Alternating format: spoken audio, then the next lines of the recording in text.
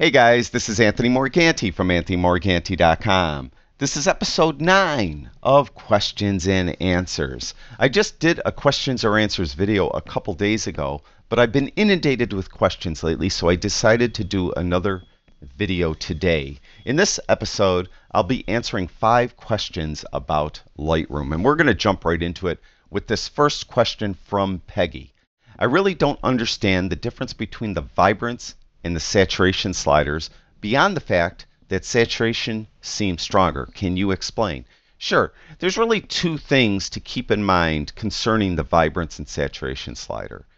Those are: 1, vibrance will increase the saturation of the colors of an image up to the point of saturation, then it will stop.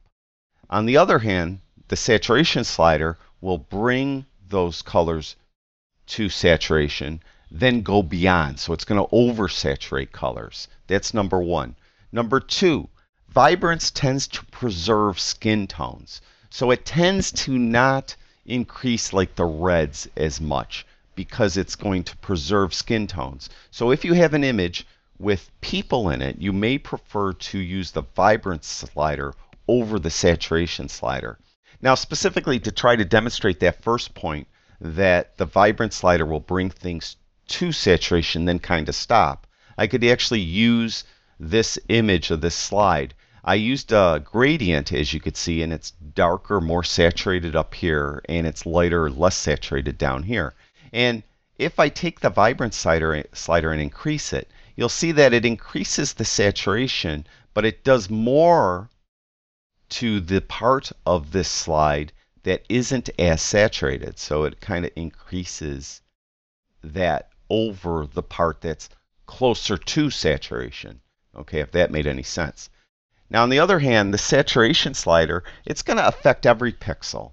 And it's going to do something a little different than vibrance. Vibrance seemed to increase the saturation down here, and it kind of gave it the look that it was getting darker, so it was affecting the luminance level. It really wasn't. It was just increasing the saturation of the color of the slide. Saturation will look like it's going to be kind of getting brighter, but it's really just increasing or decreasing the saturation of every single pixel in the image, and it's kind of doing it in an equal way. So even when I have saturation all the way up, we still see the gradient down here.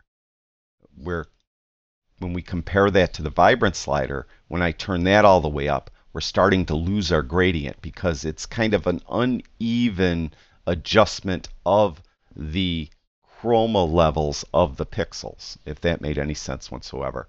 So bottom line, try them both. See which looks better for your image because they are different.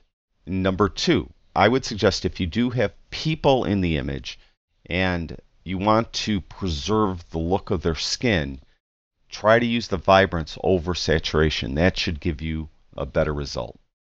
All right, next question is from Jen. In a previous video, you mentioned that after importing images, Lightroom opens in the previous import folder. Is there a way to get Lightroom to open in the actual folder of the import? Yes, there is. If we go over to the library module, and what Jen is referring to, whenever you import images, Lightroom puts what Adobe calls focus on a specific folder. And I just imported these 5 slides for this video, and you could see if we look on the left-hand panel, it has previous import. That is kind of a folder. It doesn't show it as a folder, but that's a folder. And that's where Lightroom has focus. So whenever you open images or import images into Lightroom, you'll pop into this previous import folder. Now, the disadvantage of this folder is that you can't reorder images. So if I try to drag an image down here in the film strip and reorder it, I'll get a warning dialog saying it can't be done, that this source does not support custom order. So that's one bad thing. You can't create a custom order. The other thing is this particularly annoying if you have, let's say, a couple hundred images down here, and you take one and you process it, and then you send it to a plugin, and it makes a duplicate copy for the plugin. When it comes back into Lightroom, it won't be next to its parent image. It will be way down here at the end of the file strip, and that's kind of annoying. Usually like them next to each other.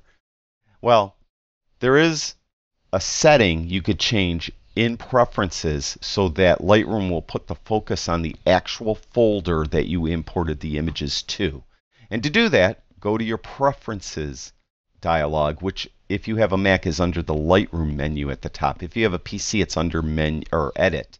And then go to Preferences, and if we go to the General tab, you'll see right here, select the current previous import collection during import.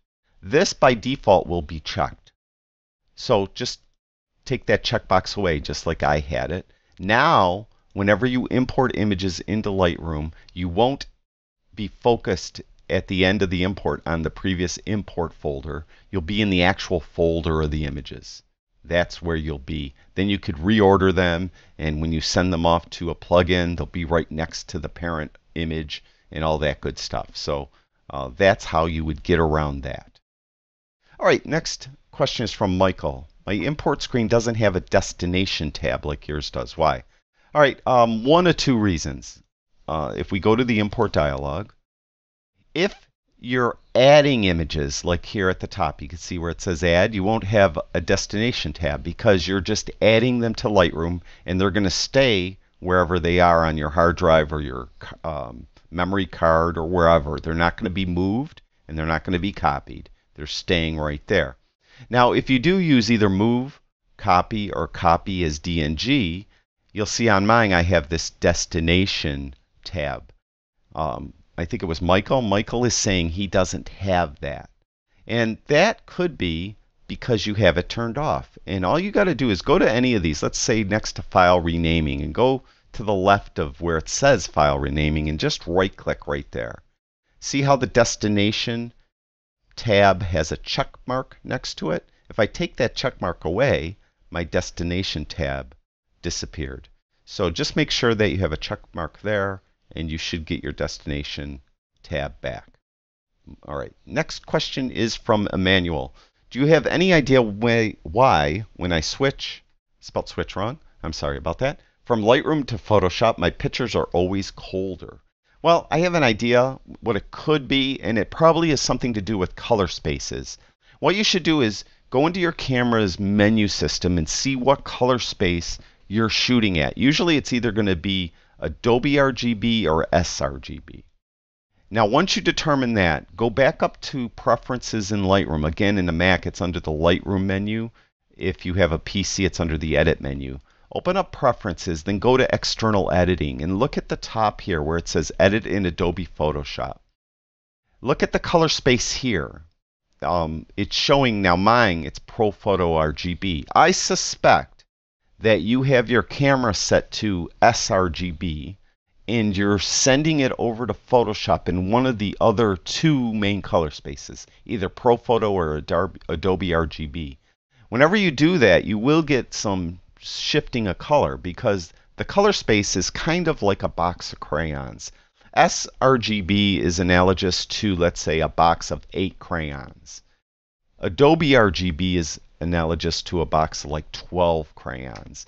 And Pro Photo RGB is analogous to, let's say, a box of 24 crayons. Now, the ratios aren't correct, but what I'm trying to say is sRGB is the smallest and Pro Photo RGB is the largest. And if you are using two different ones from your camera to Photoshop, the image may look a little different. Now, usually it's not a big deal, and most of us really don't care about it, to tell you the truth. Most professional photographers like to use Pro Photo RGB in post-processing, even though most cameras won't offer Pro Photo RGB on capture.